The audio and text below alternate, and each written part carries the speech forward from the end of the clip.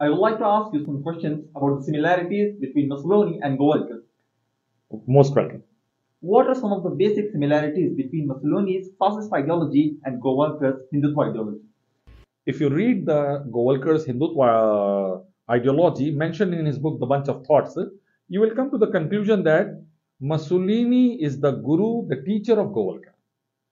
The fascist ideology of Mussolini as well as the fascist ideology of Golwalkar have many similarities, like suppressing their own citizens, having enmity with their own countrymen, fighting with their own countrymen, destroying with their own country's wealth by siding with the foreign forces, having agenda to control media, government offices, and army and everything. No civil rule at all. Attacking the opponents and trying to outrage the wealth, modesty of the women of the opponents. Likewise, you find many such similarities between Mussolini as well as Golwalkar. I say that RSS have a strong Italian connection. RSS have a strong Italian connection, and Mussolini is one of the forefathers of RSS, according to me.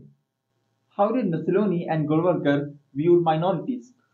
Their attitude towards the minorities, especially for Mussolini and Hitler for the Jews and for Golwalkar for the Muslims, is, I can say that, one of the worst, completely terrorist-like, completely fanatic-like, and completely satanic.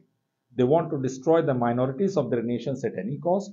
They want to destroy the lives of even women and children also of the minorities, and they recommend rapes, murders of minority women. Because of that, we find that in all the riots happening in India by RSS, right from post-independent India, the partition, then you find Hyderabad riots, then Bhagalpur, then Muzaffarnagar, Gujarat, then Manipur, you find how the women were especially attacked by the RSS fanatic terrorists. So Mussolini had this idea, so do Hitler and even the Golwalkar. So Golwalkar, Savarkar are, I can say that, the ideological children of Mussolini as well as of that of Hitler. To what extent did Mussolini and Golwalkar go to promote the supremacy of their respective groups? They can go to any extent. They can violate human rights of every citizen. They can destroy their own nation. They can disintegrate their own nation. They can conspire against the good people of their own nation. They can commit riots, death, destruction, killings. They can align with the foreign forces, as Golwalkar aligned with the Britishers. And his famous quote was, "O Hindus, do not waste your money and energy fighting the Britishers. Rather fight Muslims first and support the Britishers." That was his statement. When millions of Hindus have died in Bengal, Golwalkar said that to pacify the Hindus, don't get agitated, give little sacrifice, but be with the Britishers against the nation, against the Muslims. So they can go to any extent. I can say Mussolini, Golwalkar, Savarkar can become a pure anti-national Ghaddar against their own country, against their own countrymen, for the sake of their fanatic terrorist ideology, that is Hindutva in India, and the fascist ideology of Italy, of Mussolini, as well as of that Hitler, the Nazi ideology. Did Mussolini and Golwalkar use propaganda and hate to spread their ideology? Yes, that is one of the main core weapon they have used against their opponents, against the men, women, and children. They control the media completely, as it is being controlled today by the RSS fanatics, the BJP fanatics. And they recommend that. The Mussolini have done that, controlling the whole media. Hitler have done that. And the propaganda minister of Hitler, as we all know that, was one of the worst kind of person who spread hate against Jews. That is what happening by the Godi media today, by the RSS fanatics, as well as the Golwalkar have recommended the same, and Savarkar recommend the same. Usage of the media to fulfill their terrorist ideology against their own countrymen and starting riots, death, killing, genocides, rapes, murders, and at the end, if required, disintegration, as it happens in the form of partition of India. What are the consequences we had to face because of the actions of Mussolini and Golwalkar, and how can we prevent them? History is witness that whenever this ideology spreads, whenever this ideology comes into the minds of the common people, whenever this ideology comes into power, then wars took place, genocides took place. Millions of people have died. Millions of men, women, and children were left homeless.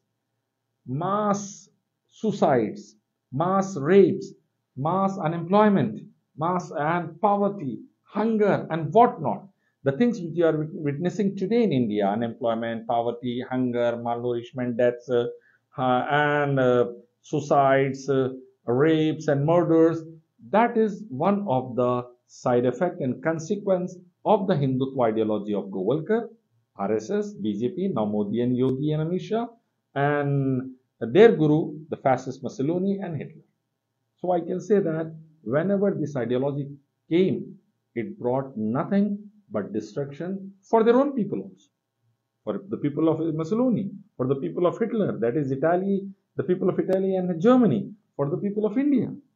Earlier also it has brought a lot of destruction. The partition took place and millions of people have died.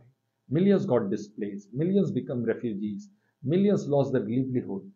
Then it took years and years for India and Pakistan to revive. And still they are struggling with it, I can say. 1 billion Indians are hungry today. 800 million Indians are being given free 5 kg food grains by the government.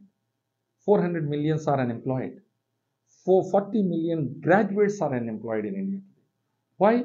The consequences of Hindutva ideology on the masses was always worst.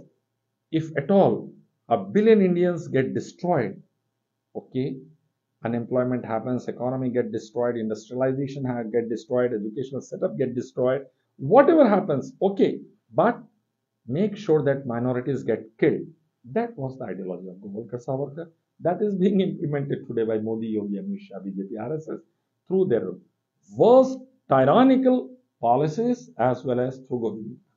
Because of that, I recommend in every talk, read your scriptures, Vedas, Gita, Upanishad, Manusmriti, Bible, Guru Granth, as well as Alhamdulillah, the Quran and the authentic Hadith. It recommends oneness of God Almighty. Worship Allah alone. Obey final messenger Muhammad Sallallahu Alaihi Wasallam. Don't worship the creations. Worship only Creator, Cherisher Allah. Unite in the name of God. Don't fight in the name of God. And moreover, it also recommends that don't spread hate, don't spread lies, don't spread falsehood, don't kill the innocents, don't attack the innocents, don't rape the woman, don't attack the modesty of the woman, and become compassionate and give charity, help each other, have mercy on the people of earth. Allah will have mercy on you. Saving one innocent of any religion as if saving the whole humanity. Establish justice, punish the rapists and murderers with death penalty. Protect your own citizens. That's what Islam says. So these are the teachings of Islam we try to propagate to fight the Hindutva ideology, which is based on terrorism, fascism, extremism, and run by the fanatics, and most of the times produce people like Nathuram Godse, who killed Mahatma Gandhi. So Nathuram Godse, a fanatic, was of RSS, a student of Golwalkar and Savarkar. And he killed Mahatma Gandhi. The first terrorist of modern India, Nathuram Godse. So I can say that this particular ideology is nothing but a cancer for Indian society, the Hindutva ideology. And it is brought by Golwalkar and Savarkar from their gurus, Mussolini and Hitler. It is going to be a doom for Bharat, and it is nothing but a disaster. May Allah protect my Bharat. May Allah protect Bharat and Bharat.